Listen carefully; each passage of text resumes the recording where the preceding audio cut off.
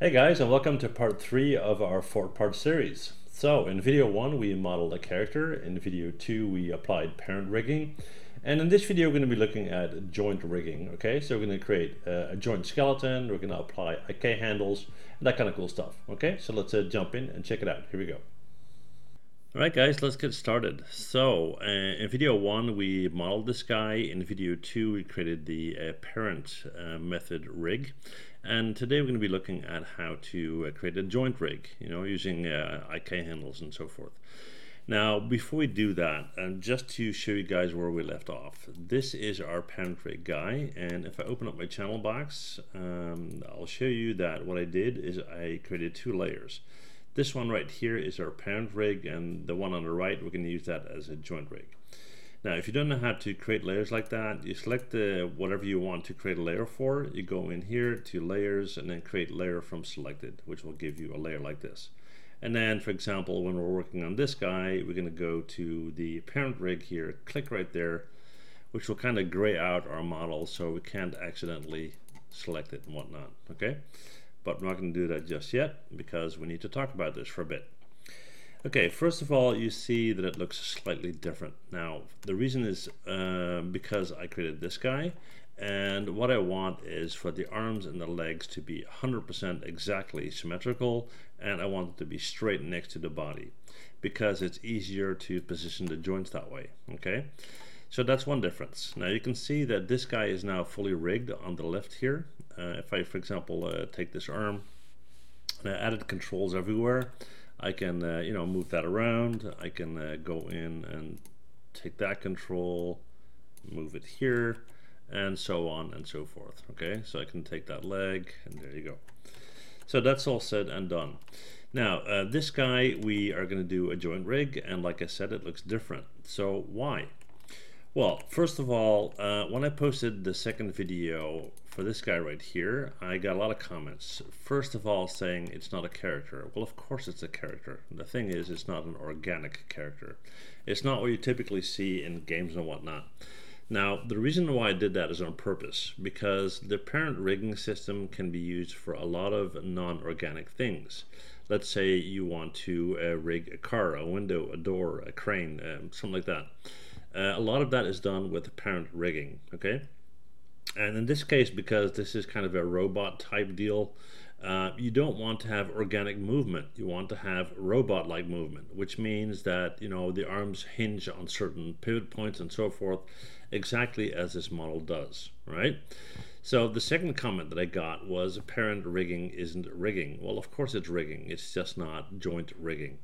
And I just explained you why, right? So when you decide to do a joint rig for this guy, then that means that you are going to apply organic movement to something that's not organic. And you will be flexing the model and bending the model in places where it's not supposed to bend. I mean, if you got a robot and the arm is metal, that metal is not going to flex, right?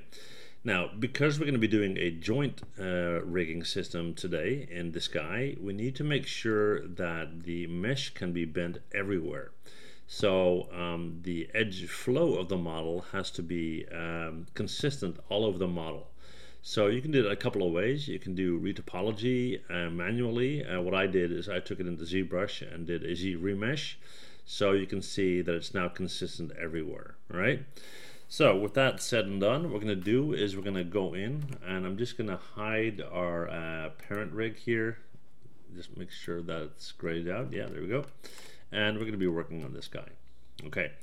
So I'm going to start from the side. Yeah, that's what we're going to do. So I'm going to go into this view. And let's just get rid of this guy. We'll just hide that completely. Okay. So let's see, we're going to go in. We're going to go to our rigging menu, and we're going to go up to skeleton and create joints. Now let's start here at what I like to call the hip joint. So we'll click here once, we'll click at the knee once, we'll click at the heel once, and actually because of the way we're now going to model this, I'm going to put this a bit lower, and then we're going to go out to the foot here. And already you can see that's one of our first challenges. If you had an organic model, you wouldn't have that little ball there in the ankle, and it would look a bit different, okay? Now keep in mind this is a completely simple rig because we don't have fingers and toes and whatnot, but the principle is the same, okay? So now we're going to check it out from the front view, and you can see that we need to move that over. So we're going to hit W, we're going to move that, put it into place, and then we're going to hit E to slightly rotate that in, like so. That's not too bad.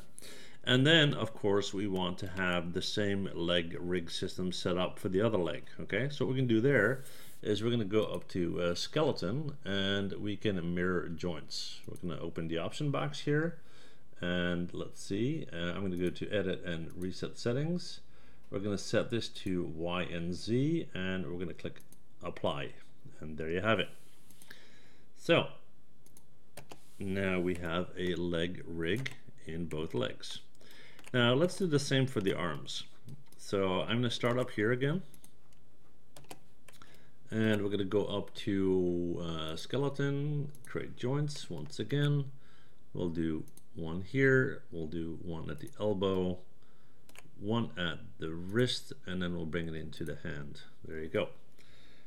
Now from the front it's going to look different. So we're going to go in, we're going to select it, we're going to hit W, let's move that into the arm. Let's hit E to rotate that and bring that in. And there you have it, looking okay. Looking okay from that view as well. And that's the reason why you want that to be straight as possible, okay? And we want to mirror that joint as well. So what we're going to do is we're going to go to mirror joints, and the settings should be still okay. And there you have it. So that's looking okay. And now what we're going to do is we're going to create the spine. So let's start in the middle from the front here, and we'll start somewhere around here. So we're going to go to where do you go? Yep, create joints. So we'll start somewhere around here. Now I want to have a joint here for bending purposes. We're going to go up to, let's say, here. We'll do one in the neck, and then we'll go up and do one top of the head. Okay, hit enter. Let's have a look and see if it's all aligned properly. Looks like it is. Okay, and now these need to be connected. Now that, believe it or not, is done by using the parenting system as we did before. Okay, so one will become the child of the other. So what we're going to do there is we're going to select this guy, we're going to shift to select this guy, and we're going to hit P on our keyboard. As you see, it's now connected. I'm going to select this guy, shift select this guy, P, and it's now connected. Alright, let's go in here. We're going to go and select this one, and we'll select this one, P to parent, this one, select that one, P to parent, and this is now all connected. Now we're going to go in and do something that is very, very tedious. We're going to select each individual joint, and we're going to add a name for it. Okay, so let's see, we're going to take this guy right here, and I'm going to do one or two and then pause the video and then go through and do all of them, okay, because otherwise it's going to take forever. Alright, so I'm going to open on my attribute editor. I'm going to hit Control A to open that up. We're going to go in here, and I'm going to select this joint right there, and I'm going to change the name from joint 4 to right underscore toe underscore joint.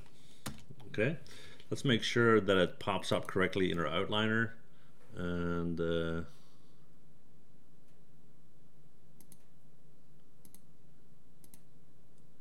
you go, right toe joint. Okay, and we're going to have to go all the way up.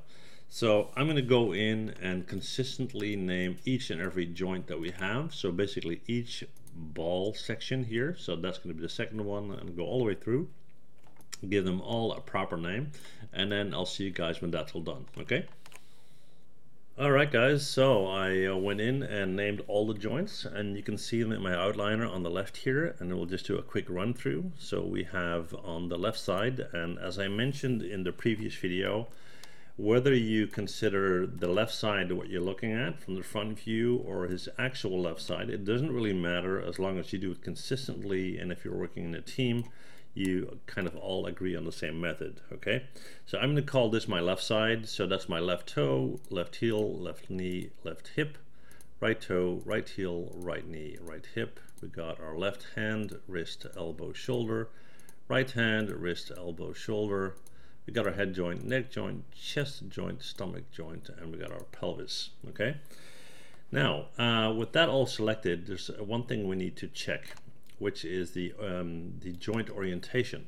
So I'm going to select this guy and shift select and then select all of these, and I'm going to go up to display. We're going to go to transform display and turn on local rotation axes. Now once you do that, you're going to see an X, Y, and Z direction for your joints.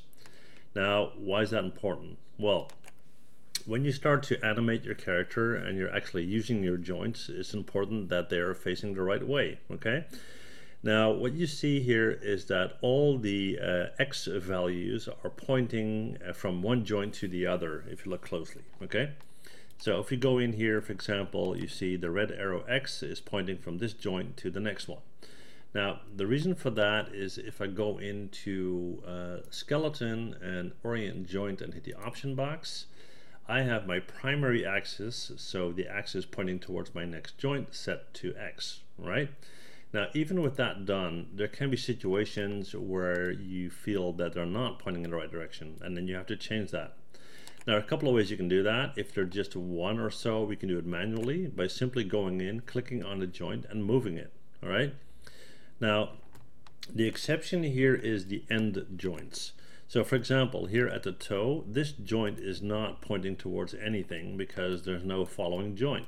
But what I can do though is hit E if I want to be consistent and move it down like so, and I'll just open up my attribute editor so I can kind of see what value that would be. So that would be 180 on X.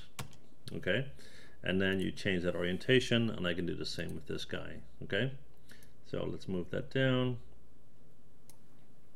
and minus 180. So that's how you do that. Okay, now this seems to be looking alright, so we can go back in and we can actually turn that off. Just make sure we've got something going on here. Yeah, select them. They need to be selected so they're all turned off. There you go. And then what we can do next is we can go and create handles. Okay, so I-key handles or inverse kinetic handles. Okay, so let's turn off our outliner here, and what we're going to do is we're going to go in to skeleton. Let's see, where is that thing hiding? Create IK handle. There you go. And what we're going to do is I'm going to start with a wrist here. So I'm going to select the wrist joint, which is basically this guy, and then go up and select the shoulder joint, which is this guy. So that gives me a handle. So if I hit W to move this around, and you can see that we're not, we didn't bind the skin yet, but you can see, doing the train thing, yeah, that's working. Okay. All right, so let's do the same at the other end. So we're going to go to create a key handle as well. We'll do our wrist joint. We'll do our shoulder joint. So we got one there. We'll let G to repeat last command. Let's do the heel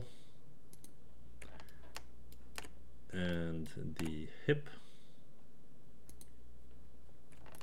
And then let's go in here, hit G to repeat last command, and we'll do that heel joint, and we'll do that hip. All right, we're going to hit Q on our keyboard. Let's see here. So if we now go into our outliner, we got a number of IK handles here. And for example, if I grab this one, hit W, I can now move that around. Okay, and we got this one. I'll actually name them to be consistent. So there you go. We'll call this IK underscore right underscore arm. We'll call this IK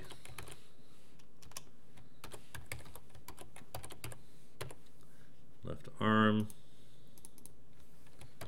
IK underscore leg, and IK underscore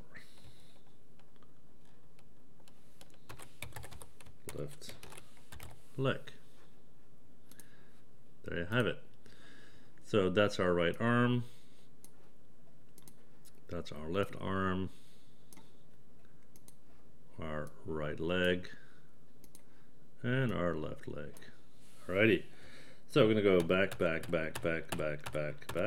So we got the IK handles in place. And then what we're going to do is we're going to go in and we're going to select all of our joints, handles, and so forth. Okay. We're going to shift select this guy, and we're going to go to skin and bind skin. Okay. So now if we grab our IK handle, let's say for the right arm, you can see that our object is moving as well. Okay, so this is our left arm. There you go. We got our right leg, and we got our left leg. Now we're not quite there yet, because what we need to do is to make sure that the body deforms in all the right places. Okay, so yeah, let's jump into that. Alright guys, so we have our joints in place, our joints are named, we have the joint orientation set up correctly, we have bound the skin to the skeleton, and we created IK handles for the arms and legs. Okay, so what we're going to do now is we're going to create some controls. Now keep in mind, I'm not really a character guy, so I'm going to keep this limited. Okay, I don't have a bunch of experience doing this, but I wanted to share my experience with you guys regardless. Okay, so I'll just show you a simple way to set up controls for the arms and legs, and then you can duplicate that process for the rest of the character if you like. Okay. Alright, so what we'll do here is we're going to go up to create, we're going to go to NURBS primitives, and let's take a simple circle. Okay, now we're going to bring that over to this foot right here, and let's see, we're just going to hit R and kind of shape that like this, and let's see, hit W, move it like so, and then we can right click, go to control vertex if we like. And for example, just bring that up to make it easier. Looks like snowshoes by the ways, but that's fine. So we got one of those, and yeah, we're good. We're gonna select this guy. We're gonna hit Control D to duplicate, W to move over. And let's make sure that they are looking okay. Yeah, looks fine. And then what we're going to do is we're going to take this guy, we're going to go to modify in freeze transformation to make sure that that's all zeroed out, the same here. And then we're going to go in and we're going to select the IK handle for the right leg, which is this guy.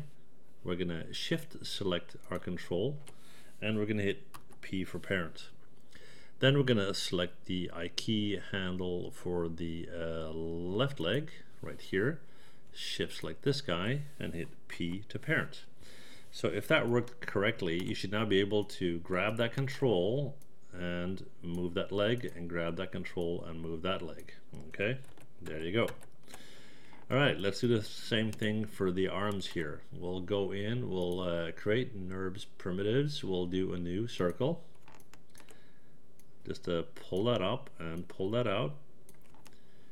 That's basically where we want to be. Okay, we're going to hit Control D to duplicate, W to move over, and put one here as well. We're going to select them both, go to modify and freeze transformation to make sure they're both zeroed out. And then we're going to go in and we're going to look for the IK handle for the right arm. We're going to shift select this guy. We're going to hit P to parent. We're going to look for the IK handle for the left arm.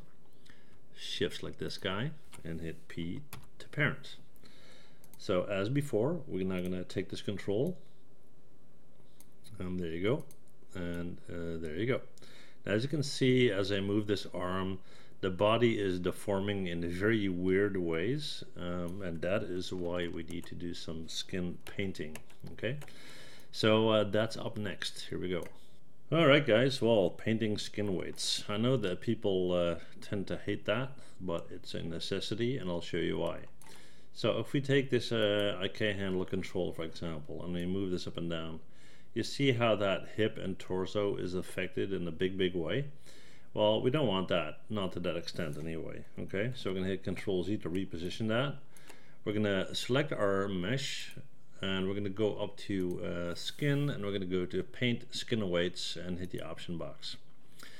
Now what you see here is a hierarchy of all the joints that we have created with all the names, and that's why it is so important. So, okay, so here's that pelvic joint, we got the hip joint, knee joint, and so forth, and we're working our way down. Okay, and so on and so forth. So what you want to do here is you want to make sure that the effect of the individual controls is limited, so it doesn't distort the entire model when you're working on it. Okay, so for example, this pelvic area, it moves towards the middle and the top of the legs as well. Let's say we want to minimize that impact, and the way it works is everything that's extremely white is impacted by the joint that's located there, and as it gets gray, it's less impacted, and black is not impacted at all. Right? Now what we can do is we're going to select this to paint here. We can go to add, and then we have a value of 0 being black and all the way up to 1 being white. So if you want to add white here, we can go in and paint that on. Or we can go in and we can set that value to 0, and we can start to paint in black. Okay, so let's go in and we're going to start to kind of look at this area here. We don't want this to be impacted, and you can spend a lot of time doing this. I just want to do it quick and dirty. As always, it's important for me that you guys understand what it is and how it's used, and not necessarily look at me doing that for a long time. Okay, so we now have limited that impact like so, and we're going to work our way through, and let's see. So we got this left hip joint, which is impacting the leg quite a bit. So we don't want it to go that far, especially not down here, because we have other joints in place in that area. Let's go to the left knee and we'll bring that out. Let's see, that looks alright, and then we got the right hip, same situation.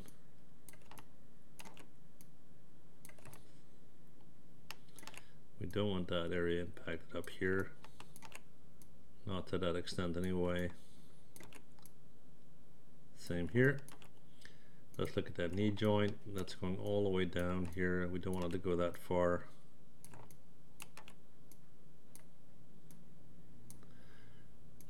Let's see, that's the heel, that's fine, and toe is fine. And then we've got the stomach area, huge area impacted here.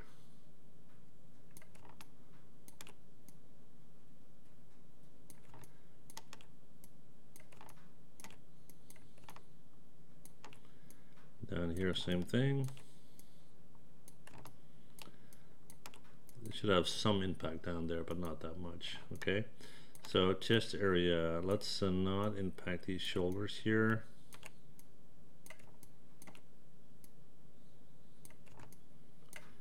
And let's not have the head impacted that much either. So let's say that's good. Shoulder joint. Excuse me. Shoulder joint impacts the body a lot, as you can see, and that's one of the ones that I just showed you. Okay, so let's try and limit that, and I'm doing this very, very fast. Take your time, okay? Make sure that you do this properly to get the best effect here, but I just don't want you guys to be waiting too long. Okay, so let's see what else. Elbow, that seems to be about right, although you see that there's an impact here on the body. I don't want that. Besides that, I think it's okay. Wrist looks about right, and then our hand joint, and then we've got our neck joint here. It's impacting the head in a big way, and it should impact the head as far as movement from a joint perspective, but not from a skin perspective. Okay, it's a bad thing if you move your head and then the skin on your back starts to fold. That would be a bit odd, right? Okay, so the head joint itself, maybe limit that to, let's say, about here. Shoulder joint, that's the other one. Huge impact on that one. We definitely do not want that. It's affecting the hip here, it's affecting the back, and we don't want any of that. We do not want any part of that. Okay, and even very faint gray means that there's an impact, so be aware of that. Okay, all right, so let's see, elbow, not too bad. The wrist is a bit much maybe. And then what do we got? Hand joint. Okay, and I think that is it. So yeah, that's it, guys. So let's see what happens when we hit Q on our keyboard. Take this control right now, hit W and move it. Let's see. Okay, still an impact going on there. Alright guys, well, the skin has been bound. I think that's how it's pronounced, yeah.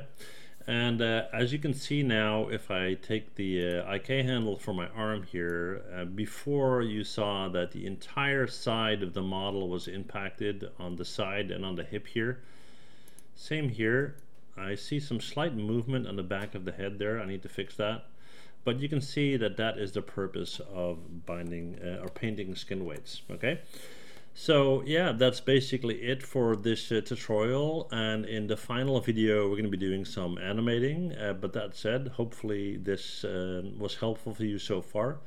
If you have any questions, let me know, of course, and don't forget to subscribe to see more, and if you liked the video, please hit that like button. Okay, see you guys next time. Bye. Well, thanks for watching, and before you go, please hit that MH button to subscribe, okay? See you guys next time. Bye.